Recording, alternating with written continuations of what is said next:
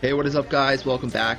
So this is my channel update video for the week, and there's a lot of really exciting news that I want to share with you guys. If you guys don't know, this is a video where I usually just share something that's outside of the game, like something that has to do with my life or has to do directly with the channel, but not directly towards the game that I'm playing.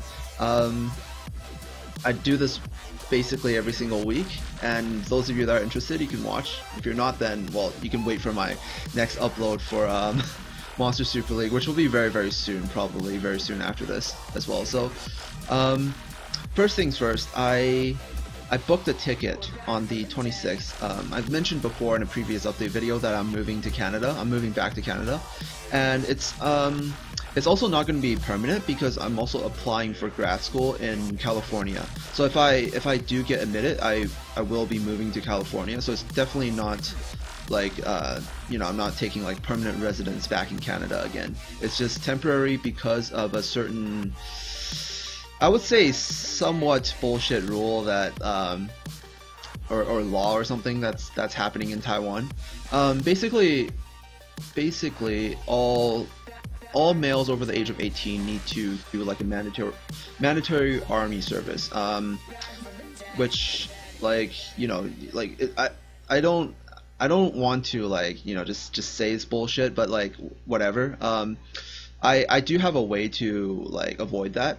And the reason why I want to avoid it is because I can't afford to spend a year in the army where I can use that year to like right now is a pretty crucial time for my YouTube channel as well. Like, I can use this time to grow my channel, and I can use this time to go to freaking grad school, you know, instead of wasting an entire year in the army doing absolutely nothing. I guess you can learn how to do army shit, but then I don't really give a shit. So I don't know, like maybe in your country you have a sense of like patriotism towards your country. Like we don't have that shit in Taiwan. Like nobody gives a shit about this country. That was really offensive, but it's the truth. Yeah, like basically a lot of people are, if you want to continue working here or living here, you have to do that. And I'm not planning on doing that. I'm leaving the country anyways. And one of the reasons why I can avoid that is because I have a Canadian passport. Like, I'm actually Canadian as well. Like, I have like dual nationality. Because we immigrated to Canada when I was really young. So, and I only came back for like, you know, just temporarily as well. It's basically saying that I live in Canada, but I'm just coming back to Taiwan temporarily for school. That's what I kind of did for my university for 4 years. So now I'm basically saying that I'm going back to my country of residence, which is in Canada. But but I actually don't have like a house there. Like our family doesn't have a house there or anything. So I'm basically going back by myself to live there. And it's not permanent. It's only temporary because I'm applying to grad school at UCI. So I'll need to move at the end like maybe in 9 months or so. I'll definitely need to move if I do get accepted into UCI. And that actually leads me to my second point. I got this email from UCI that they told me that they're pretty interested in my statement of purpose and they want me to send them an electronic copy. I sent them a paper copy because that's what they requested, and now they're asking for an electronic one. I sent it to them like 3 days ago, but they were on Thanksgiving holiday at that time, so you probably haven't seen it yet. But it looks pretty good. Like, it's looking pretty optimistic. Like, things are going well, right? Things are going really well. So yeah, definitely something I want to do. I'm applying to grad school, but it's not really to, like, to be perfectly honest, it's not really to study because I'm not too interested in that. But there is something else that I want to do to help not just at school or myself, but to like just video games in general. Like, what I'm doing now is going to make video games a respected like subject in the near future. Once I get this shit rolling. It's basically a like, if you guys don't know, like, UCI is the school that has like the esports arena and all that. Like, they're starting to invest a lot into gaming. because they see it as a potential, like, you know, this growing thing that's gonna, this growing field that's about to that is about to blossom or something like that. But yeah, I think I went to them because they're a school that has vision. Like, I think they see it as a growing trend, as opposed to a lot of like traditional, or a lot of like traditional viewpoints that see gaming as you know, it's just this waste of time, you know. And there's actually still people that think like that. Like, there's actually people my age that think like that. It's insane. It's like they don't understand how much money it can be made just from like video games and stuff, and how much interest there is, you know, and they still think that it's bullshit. Like, I don't understand that at all. But anyways, that's like, let's not get too negative here. I'm like, you know, it was a pretty positive thing until like two moments ago. They're a school that definitely has vision. Like, they see it as something that's going to grow in the future, and you know, them saying that they have interest means that they see things from my perspective as well, which means I probably will really enjoy working with them. And the next thing is, like, I actually just last week I learned something that I didn't know before about the army rule in Taiwan.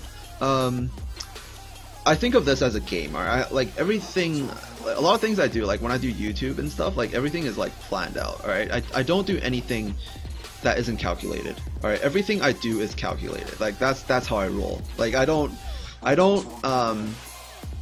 actually, no, that's not true. Sometimes I do let my emotions get a hold of me, but then I don't really care. Like, when I rage summon and shit, like, that's, but yeah, sometimes you gotta let loose a bit. But usually, most of the time, when I make a decision or when I act, it's all calculated. Like, everything I do is mostly, not everything, but like most of the things I do is pretty calculated. Now, I usually think of things like, you know, rules, games, what I can do to optimize things. But yeah, I learned about the actual rules for like staying in Taiwan. It's basically every single year it refreshes. So on January 1st, it refreshes, and you can stay for 183 days, and that's what I did. And they made it exactly so when I graduated, there's you can't stay in the country and have it reset the next year. So it ends on December 30th, the 183 days. So if I stay for longer than that, I'll need to. They'll like freaking they won't let me out of the country, and I have to like go to the army for a year if I don't somehow leave the country on December 30th, before the December 30th, I mean. And I can come back and I can stay for 183 days. Originally, my plan was to stay in Canada for about you know, maybe like 6 to 9 months.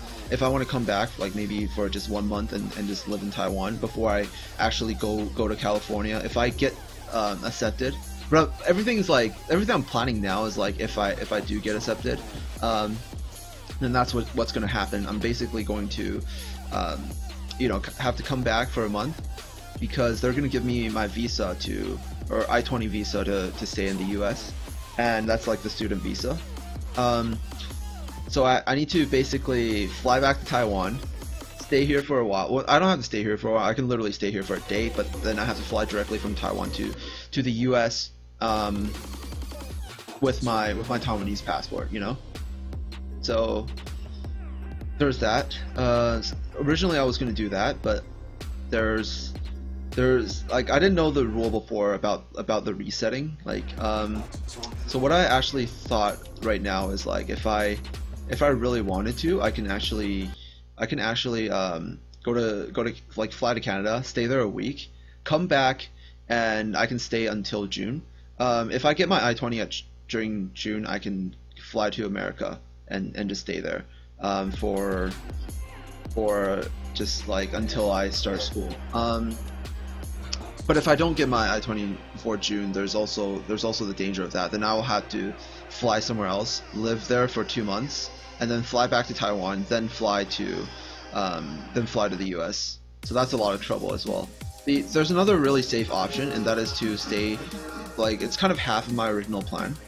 Basically, I stay in Canada for about 3 or 4 months or so, and then actually wait, no, I only have to stay 3 months at most. I stay in Canada for 3 months, and then I fly back to Taiwan. I live here for 6 months, and by the time it's September or near September, like they pretty much, if I get into the school, they have to give me my I-20. So I'll fly to the US, and then everything will work well from there.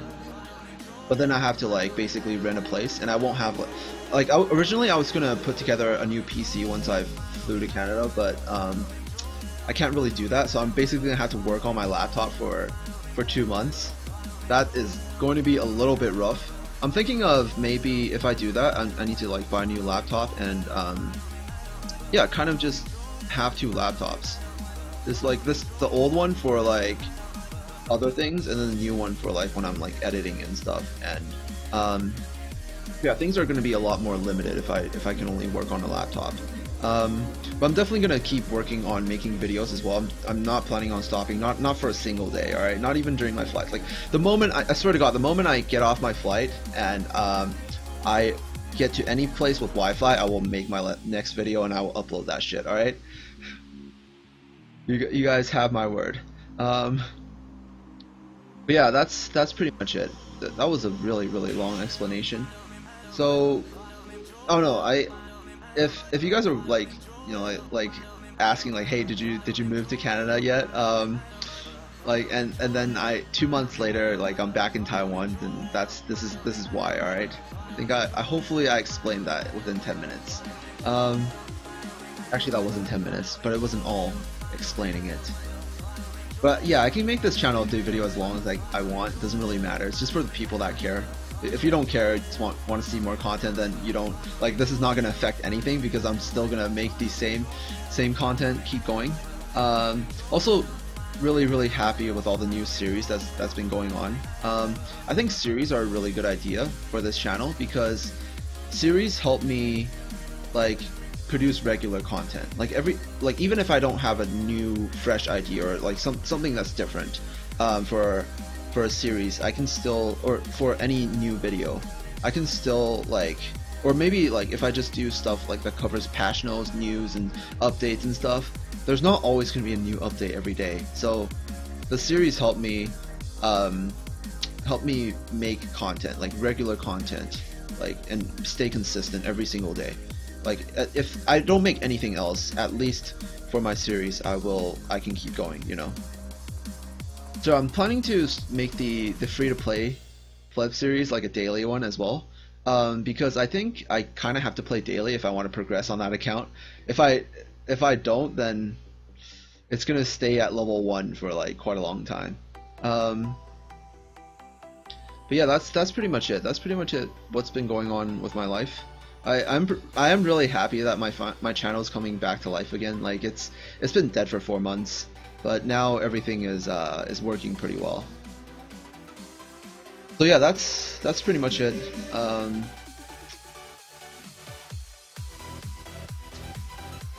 don't think there's anything else. That's all there is to it.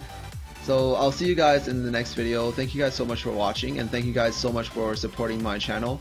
Those of you that just recently joined, and those of you that stuck with me even through my hard times, as like. Yeah, even through the times when I wasn't doing so well. Thank you so much. I'll see you guys in the next video. Definitely won't let you guys down. Peace out.